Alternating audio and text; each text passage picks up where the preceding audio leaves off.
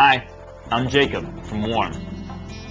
When we look at how much energy our homes use, it always comes down to three factors, which we call the energy equation. Those three factors are the house shell, the house systems, and the occupant behavior. When we talk about occupant behavior, all we're really talking about is our habits.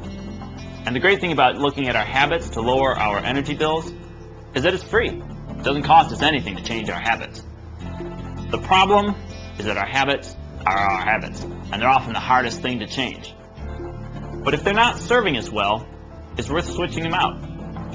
And there's a lot of money and energy to be saved here. Electricity is measured in kWh, which stands for kilowatt hours.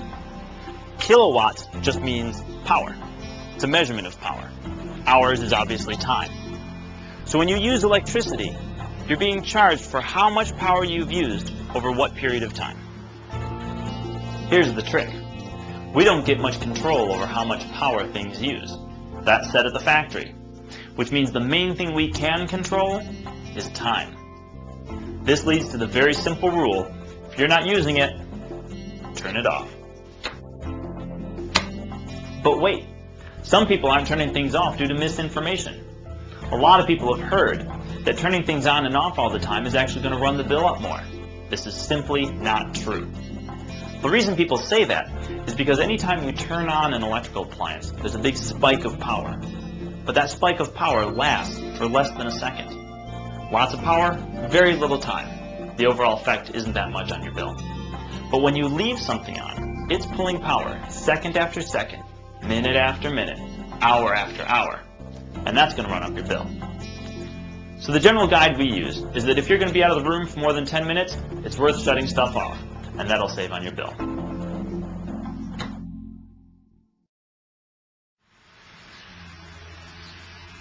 You may know a few people who sleep with the TV on. That's costing you money. But the easiest way to solve that is just turn the TV off before you go to sleep.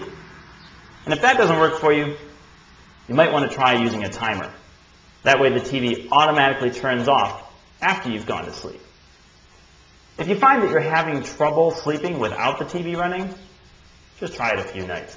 Your need to sleep will override your need to have the TV on. Hey, wake up. You're losing money. In fact, you can lose as much as $90 a year easily just by having two TVs running at night when no one's watching them. Hey, wake up. Come on, that's right. Get out of bed. Turn off the TV. Well, wait, I'm on the TV, so you don't have to turn. No, wait, you really, it's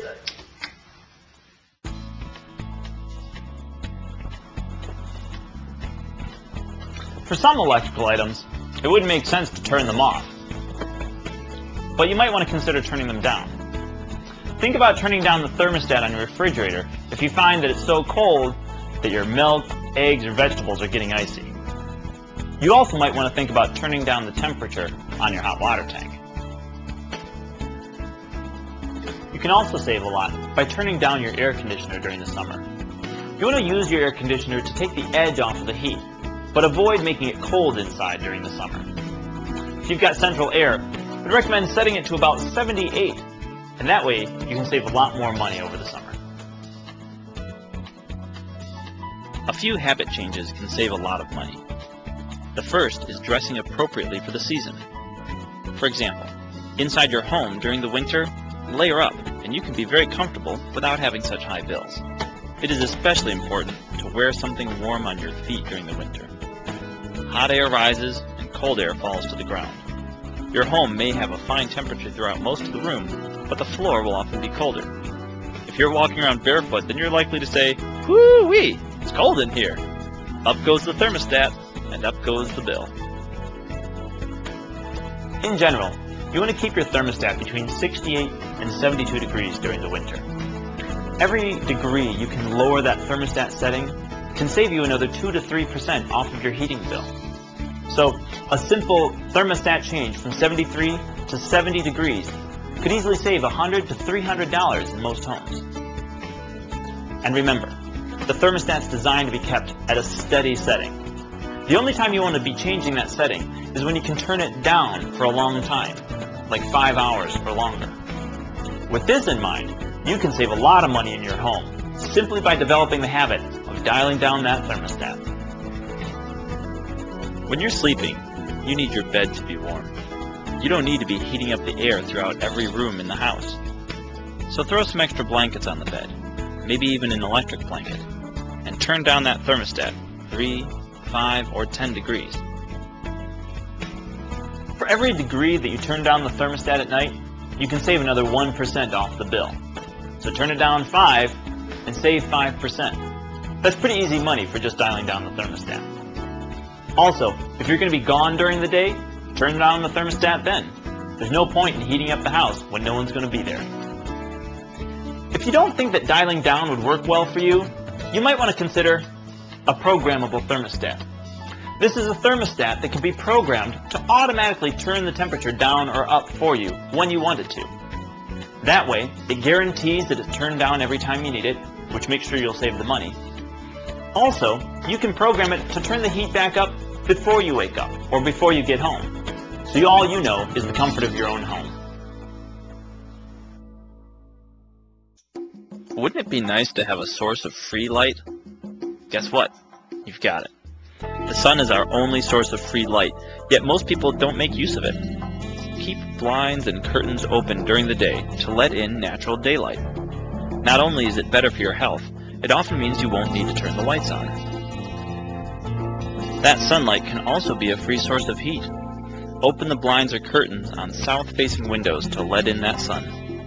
Since the sun is lower in the sky during the winter, that sunlight will come deep into the house and provide free heat. How much heat it provides really depends on your home, windows, and shading, but it may be a real boost. By the same token, be sure to close those blinds and curtains during the summer to keep the heat out and keep your home cooler. I often talk to people who are paying the bills by themselves, but they're getting a whole lot of help running that bill up. When you consider behavioral changes for saving energy, it's important that everyone in the house is on board with the program.